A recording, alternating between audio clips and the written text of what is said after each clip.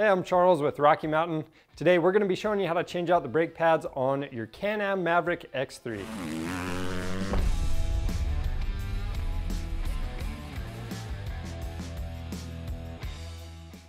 When it comes to brake pads, you want to inspect these anytime you're doing routine maintenance.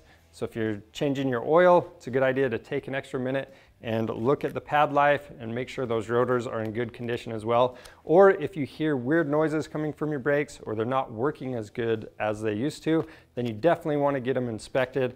So we're going to show you how to do that today and get them replaced. And we're going to do it on this 21 Can-Am Maverick X3 Max, but the process will be similar for any Can-Am Maverick X3. Just make sure you reference your model specific service manual.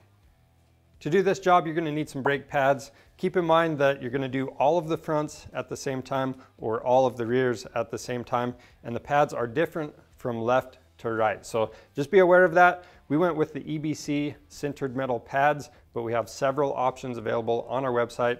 We're also going to need a T30 Torx bit, 15mm socket, and some other common hand tools, including a lug nut socket, some rags, rubber gloves, safety glasses, grease, brake cleaner, and a toothbrush.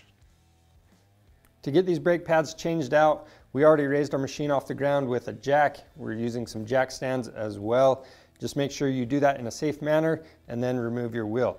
Now, the process will be similar for both the front and the rear brakes.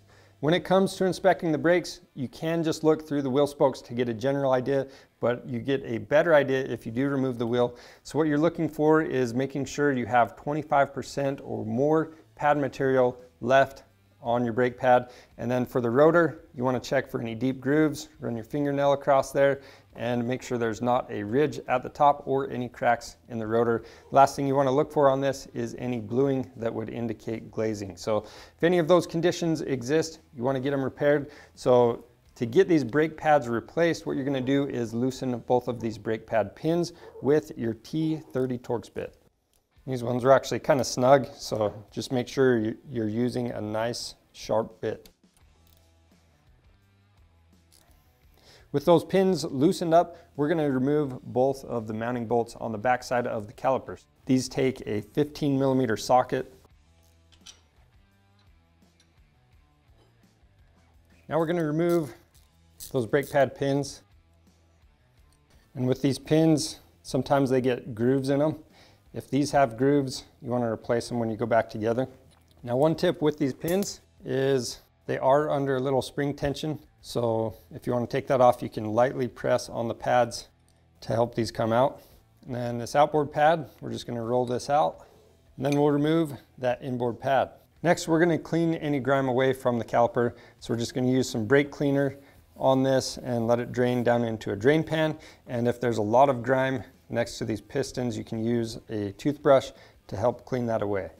So right here, there's a couple things that can help you guys out. So if you had uneven pad wear, there's a chance that the sliding pins on the caliper are seized up or really sticky. So if they don't move really smooth, you want to get them re-greased.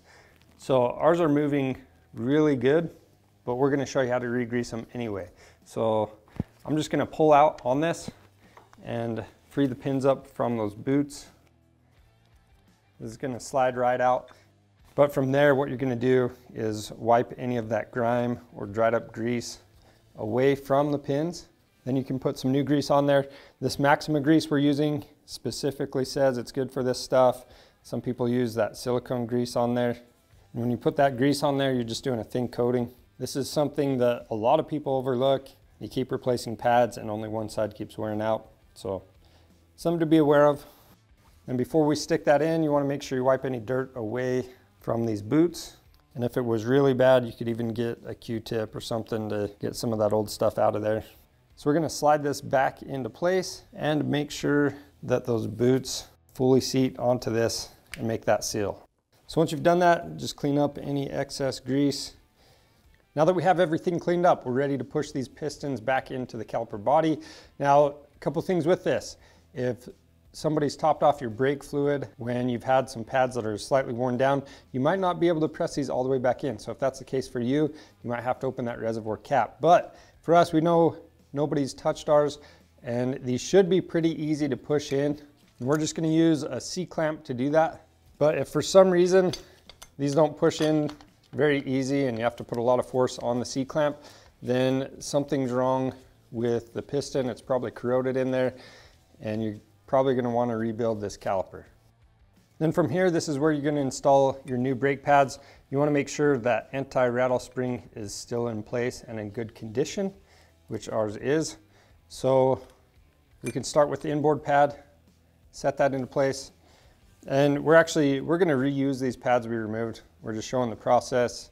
You know, this machine only has a few miles on it, but we just want to show you guys how to do this process. So on that outboard pad, you're going to hook it onto the pin and set it down into place.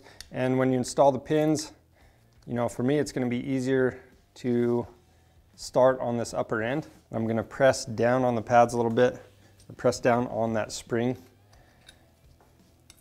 Make sure the pin goes through both of the pads.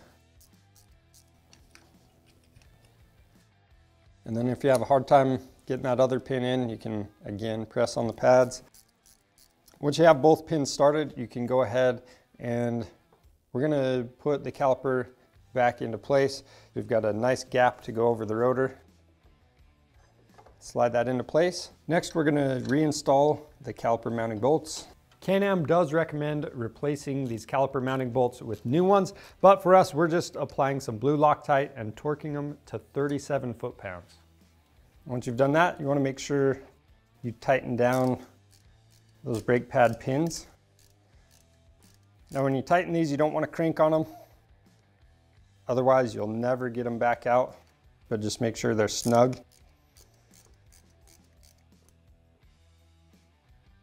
Now one bonus tip that won't apply to every case, but maybe you tore your CV boot and got some grease on your brakes.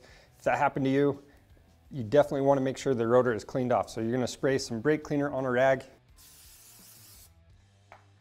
wipe that down, and just make sure you get everything cleaned up. Now one other instance, if this looks really glazed and you want to clean it up, you can get some Scotch-Brite, go all the way around the rotor on both sides, and then again, you'll clean it up with that rag and the brake cleaner. Now you can repeat these same steps on the other side as well as for the rear brakes.